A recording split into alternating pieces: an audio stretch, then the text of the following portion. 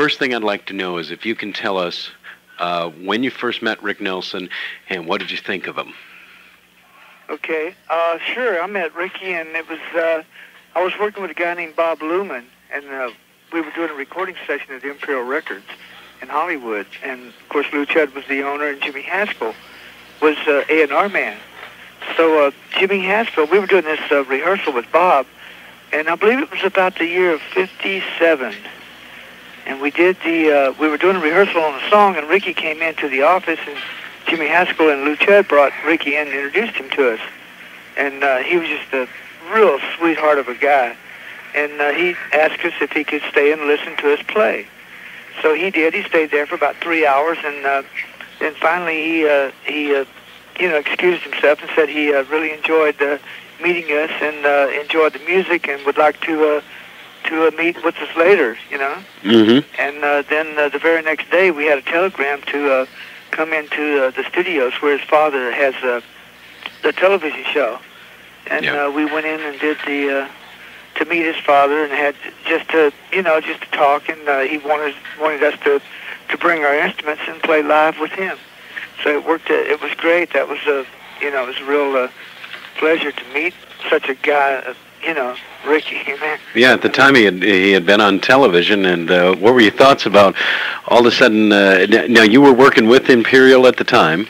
Well, I was working with a guy named Bob Luman who was recording on the Imperial Records. Mm-hmm. What was it like to all of a sudden be playing guitar for a guy who was a television star? It was great. I mean, I was young. Rick and I were the same age, and we were just both having a great time and loved our music. In the early days, there was really, and I have to tell you that I had a real good conversation with Jimmy Haskell earlier, and I asked him some of these same questions, but I do want to get it from your reaction too. In the early days, there was no real producer put on the label as far as in that capacity, and how did you guys go about deciding on the sounds that you wanted on that record? How did those sessions work? Well, it was Rick and I just, we would work the songs up and the way that we liked, the basic arrangement, the way it felt good to us. And, of course, Jimmy had the musical knowledge and background, to work with certain people involved, on the records. And basically, we just went in and captured that sound that Rick and I really felt good about. And of course, Jimmy was he was with us on it. I mean, what we liked is definitely what Jimmy liked. Yeah. Now, I noticed, because I have a collection of the stuff from Imperial and then a lot of the stuff from Decca, that right after they moved from Imperial to Decca, you and Jimmy and Rick and the rest of the people involved with his recordings, right after you moved from Imperial to Decca, there seemed to be kind of a subtle change in the music from a rock and roll rockabilly type to a more middle-of-the-road, easy listening feel. Was this due to Decca, or do you think that was the era in which rock and roll was becoming a little tamer? Well, I think so. Everything sort of mellowed out at that particular time, and also Ozzy wanted Ricky to do more ballads type songs, more. He wanted him to do more standards. And I think it was just an experience of being able to broaden his music career more so. Was there in terms of the way that Rick was listened to and such, he's really credited a lot with making rock and roll acceptable to parents. In the days of everybody was talking about how evil Elvis was for rocking and rolling and stuff. Did you feel that Rick was especially instrumental in making it more acceptable to the parents? Well, not really. I think Ricky was just basically doing the type of music he enjoyed doing, and it just, it just captured that particular feeling and that situation. I don't think it was something that was planned. But do you think maybe because he was on television already with his mom and dad and such that it was a little more acceptable for him to play it? Well, maybe so. Yeah, that could be. But I don't know. It was just sort of a natural thing. You know? Now, I know that you worked for years and years with Elvis, and you've worked with John Denver. I've got a couple John Denver albums that you have played on, and just on and on. How would you rate Rick? And not necessarily in comparison, but having worked with a lot of big stars, how would you rate Rick in terms of his attitude, his work attitude, and his work habits? Oh, he was great. I mean, he enjoyed every minute of his work. And, I mean, he was always looking for something that he could do better, musically or in his acting. I think his acting career was even getting much better in his later years. Did he ever talk about his acting, and did he ever express a real desire to do more with it or anything? Well, not really. He was so into his music when I was with him for those few years, and his acting didn't actually come till later. And I think that was more important to him, but in his later years. But I think his music, just before he died, I think his music career was really fixing to blossom. I think he was really fixing to make a real heavy comeback. I want to get into that a little bit, but first there's an era of Rick Nelson that I have admittedly missed. It was just on a couple albums, and I'm getting them for the special. I've been managed to locate them, and I'm getting them. And that's Bright Lights Country Music and Country Fever. It was really strange that during that time, which was I guess about '66, when they were doing a lot of psychedelic and heavy metal and all the rest, that Rick Nelson, an old rock and roll man, would all of a sudden come out with very country albums. And were you involved in those sessions? Yes, I did the country album, the Bright Lights and Country Music. I did those. What do you think prompted that? Did he talk about his decisions at all to go country at that time? Well, he wanted to do a country album, and Jimmy Haskell and I, we all talked about it, and we thought it was a great idea. As a matter of fact, you know, when I left Ricky, well, I believe it was about '66 maybe, I did the television show Shindig. And one of the reasons, Ricky sort of I think he sort of fell into a rut of not really knowing which direction to go, but, you know, it was like, and Jimmy Haskell had one idea, and, of course, Ozzy had another idea, but Ricky was sort of confused about his career at that point, which way he wanted to go with his music. So Ricky and I talked about this, and basically he did not have a producer at that time. So we discussed some things about doing a country album. Well, we did the Bright Lights and Country Music, and then I believe there was one other. Country Fever. Country Fever, yes. After we did those, when I went to work on it, I did the television show Shindig, and that's when I had that's when I left Rick. And basically he was in a rut because he didn't know which way to go, and I tried to convince him that what he should do is, you know, at least one more country single to try to go for, you know, to keep that market for him. And for some reason he was undecided. But as you know, after I'd left, he went to Madison Square Garden, and that's when he did Garden Party. Right. A very mellow country flavor. Yeah, I'm particularly really intrigued by all that period because I've read interviews with Rick where he described that whole period with the country albums and then with the original Stone Canyon Band and the Intakes and Perspective albums as being a real experimental phase for him to kind of try to find that niche where he wanted to be. I'm really intrigued to find out what you as a professional and in the music business thought of the effect of Rick Nelson's country years and then moving into the real country rock sound of his work with the Stone Canyon Band. How do you think that affected the later groups like the Eagles and so many others, Linda Ronstadt, and the whole country rock era that we went through for a while? Well, I'm not really sure. Well, I believe when Ricky went in, with the Stone Canyon Band, he did go back to more of the rockabilly sound. But I don't think that had any effect on the Eagles or anything. I don't think there was a. I don't know how you could. There wasn't a natural tie in there? I don't think so. basically Ricky had that sound going for many years, and it's just that he kept progressing. Ricky's problem was not getting the best material, as always, you know. Mm-hmm. And he started to do some writing on his own. Of course, Rick and I wrote some songs together as well. Did you help him write "Don't Leave Me This Way" from the early days? You know, we did several tunes. That does ring a bell. Yeah. I'd have to go back through my records, but you know, we've done several things together, and but I was glad to see that he was getting back to writing and trying to create things that he felt good about.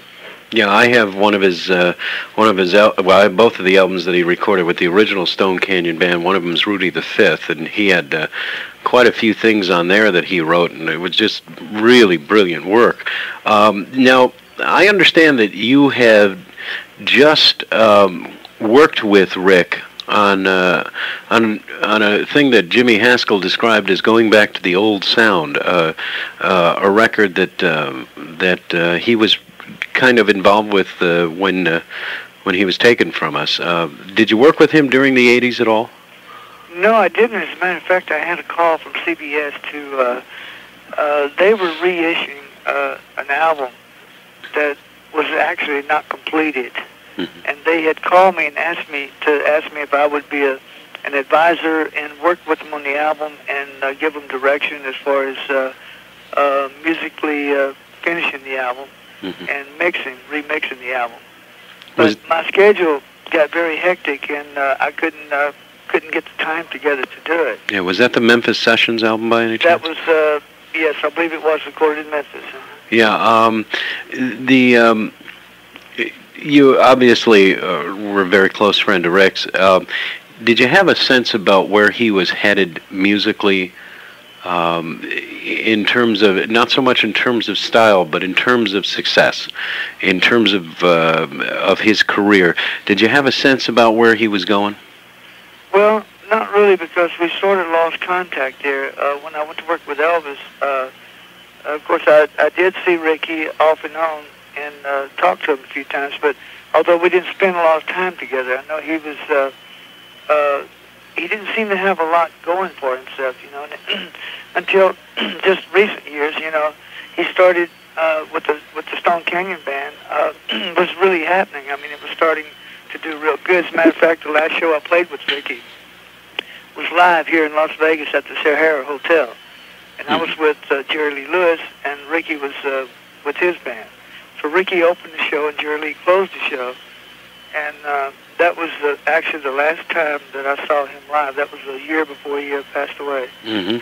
Exactly. It was on like New Year's Eve night, as a matter of fact, that we were working here a year. Oh, wow. Yeah. Wow. Over the years, you've seen the recording industry changed a lot in terms of not only the technical end of it, but in terms of who was running it, you know, who was actually in charge at the record companies and such. Did Rick ever express feelings about the way that the recording industry was going? Not really. He was very unhappy with being able to find deals and to be able to put together recording deals like you used to in the older days. And then you seem to have to go through a lot of red tape and everything, and they wouldn't offer anything. You know, it was basically, well, go do an album and bring it to us. If we like it, we'll talk about it. Yeah. But it's very hard to do business with the people because of such a changeover in the record industry. Yeah, as I understand it, the real problem was that it stopped being so much creative people and got to be a lot of lawyers and such like that making decisions. Yeah, it's all CPAs and that type, you know. Yeah. Attorneys running companies. You, of course, worked with Elvis for years and years, and I understand that Rick and Elvis were somewhat friends. Can you explain that relationship between them? Well, Ricky actually knew Elvis before I did, really. See, I grew up in Shreveport, Louisiana, and you know, Elvis started out on Louisiana Hayride. Mm-hmm. As a matter of fact, a friend just gave me a tape of one of his very first shows on Louisiana Hayride, where Horace Logan is introducing him, and it's really amazing. But anyway, they were very close, and they played football together. They used to get together up at Elvis's house, and Beverly Hills, and they would play football.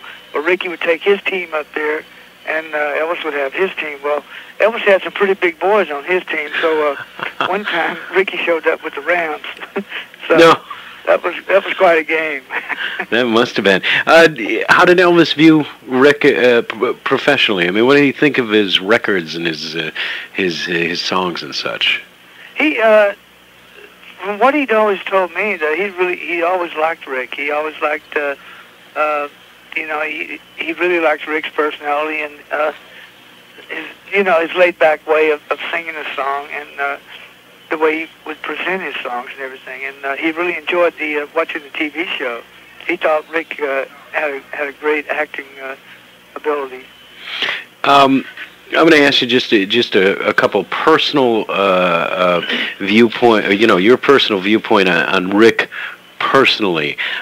First of all, there's always the temptation to think that nobody can be like Rick Nelson was on that television show. Nobody can be that nice and that polite and everything. What was Rick like personally? Well, believe me, he was that nice. He was one of the sweetest guys that I believe I've ever worked with, and real sincere person, just a real honest person. And I tell you, he was a great talent. I tell you, it's a great loss to the industry. I tell you, yeah. Really, in my personal opinion, he was one of the finest people that I've ever came in contact with, musically, personally, or whatever.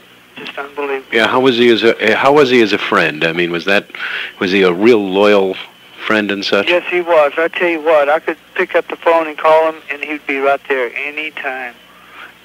Did you ever, because you knew him in those very early years when you were both teenagers, was there ever any time in his life when he was a little taken with his own stardom or how did he actually view this incredible stardom that he had? Well, first off, I don't think he realized how big he was in the music industry. And another thing, he was like a little kid in the candy store, you know, when he'd go in and record a good song and he would sing a great vocal and you know, and all the music and everything would just knock him out. He was like a little kid. I mean, he just that's all he talked about. Did you guys play live a lot in the early days in the late 50s, early 60s? Yeah, we worked Atlantic City. We used to do 8 shows a day. And Atlantic City's still here. What was Rick like with the fans? Oh, he was great. I mean, he'd just go out and really just perform. I mean, just really put on a good show, you know. And even as quiet as he is, he got once in a while he'd get loose on stage, and he was a little nervous about talking to the people. As long as he's singing his song, he's okay. But he got real nervous when he would have to talk, you know. Okay. I want to just shoot you a quick theory and get your comments on it. While putting together this special, I've come closer and closer to Rick and what he was about. And I have the theory that Rick Nelson was probably one of the biggest stars who was the least concerned about image and about gold records and about awards, but he seemed to be, the core of his being seemed to be that he wanted to play music, and that was it. What do you feel about that? Yeah, I really feel that he did. He just wanted to do music, he wanted to do good, and he wanted everyone to appreciate him for what he was, you know, not for what he could be or who he wasn't, you know. Did he get real frustrated when the Beatles kind of wiped everybody out and his records sold less? No, not really. No, he didn't. No, he, as a matter of fact, he really admired the Beatles so much. He talked about them an awful lot. And he loved as a matter of fact, he loved their work so much that he started, you know, doing some of their songs and even comping their arrangements. By the way, just as an incidental note, I had read an interview that he did back in '81 that said he was talking to George Harrison, and George Harrison told him that George used to listen to Rick's records and try to copy James Burton's guitar playing. Had you ever heard that? Yes, I did hear that. As a matter of fact, I was in England just about 3-4 weeks ago, and I was out at George Harrison's house. And George and I had a very great conversation about Ricky and how much he admired Ricky and those early records. And Hello, Mary Lou. flipped him out. That's wonderful. I never realized that. You know, everybody always says that the Beatles were so influenced by Elvis that they never mention Rick in there. Oh, no. Do you feel that the music industry, or at least the promotional and the publicity end of the music industry, sort of sold Rick short in terms of his contribution? Well, I don't know. I don't think so, really. I think it goes in circles, you know. Everybody has to make decisions, you know, and follow through with them. But I don't think so. I think if Ricky, like if he was here today, I think he would actually be probably doing something even greater than what he has done, you know. Carl Perkins told me in an interview the other day that he felt that since Rick had the spotlight on him, even, you know, before he ever started recording, is just from the time he was born, he was obviously the son of Ozzie and Harriet and in the spotlight. And he told me that he felt that anybody who had the spotlight on him like that had to be better than just good. They had to be excellent. Would you consider Rick Nelson to be an excellent musician and singer? Yes, I would. I really would. Ricky always had the energy that it took to sit down and put a song and put it together the way he felt, and he would not let up until he reached that situation. You know. My understanding is he also had a lot of input into the sound of his records. Yes. By all means, he did. Yeah, James. The final question that I'm asking everybody that I'm interviewing, and that's a whole lot of nice people, by the way, is from your personal perspective. You know, having known Rick and been his friend for all these years and worked with him, and taking into account that all of the time that you spent with him and such, from your personal perspective, how would you like the world to remember Rick Nelson? Well, I would like the world to remember Ricky Nelson as being one of the nicest persons on earth, and not only a great entertainer and a great singer and a great actor. I think the guy has such, you know, his background in music from his father and his family. I would like to say that he was just one of the greatest people that I'd ever worked with, and I'd like to see people, I would like for people to remember him as that kind of person. That's great. Not what the news media presents, you know. I would like to see them leave it as such a great family man, you know, and he was just a wonderful entertainer and a great person and just a great friend to me. Okay, let me tag in one question because you brought up something. How was what did he? This is kind of a dumb question if I ask you what did he feel about his family, but what kind of family man was Rick? Oh, he was a great family man. He loved his kids, and of course his mother and father and his brother David. They were very close, and his family, even in the last 2 years that Rick and I were together, his wife Chris. They were really close, and after I left, I sort of got out of contact with their personal family situation. But I know that the last time I had talked to Ricky, that he was just he was so proud of his kids, you know, and you know, his two boys and Tracy, of course, and yeah. I mean, he loved his family, and they were really close. I don't know if that had any effect on his later situations, you know, but you sure? I would like to tell you, just for your benefit, that one of the things that we are addressing, and you kind of alluded to it a moment ago, was the media hype of possible connection to drugs being used on that plane, and that being the cause of the crash. We are making a statement in this special that was absolutely untrue, that it had nothing to do with it, and making our attempt clear up any misunderstandings about that, because as a fan, like I said, a fan for 25 years at the time of his death, I was personally very hurt and angered that they would even insinuate that, and then wouldn't go to the same trouble to clear his name when it was found out that it had nothing to do with it. So I did want to let you know that. And thank you very much. Well, thank you, John. Man, this is really great. You know, I just wanted to say about this drug thing with Ricky. Of all my years of working with Ricky, I've never known him to do any drugs in any way. Okay. I was really shocked when I heard that myself. I mean, I was beside myself. I couldn't believe it. We're going to make sure that gets cleared up, because I was really hurt by that, and I knew it wasn't true. I met Rick once, and you know, he was just a wonderful human being, and I want to make sure that his memory lives out in the right ways and for the right reason. Well, see, I'm sure if that came up, you know, and the report that they had found in autopsy or something, I mean, it's really a shock to me, because I've never known Rick to do anything. And, I mean, believe me, I mean, I'd put my soul on that. I mean, that's unbelievable. Well, I thank you a lot for talking with me, and I will try to get back to you a little later, and it'll just be for a couple minutes. I don't want to keep you too long. No problem, John. Thanks, James. Thank you. Bye-bye. Bye-bye.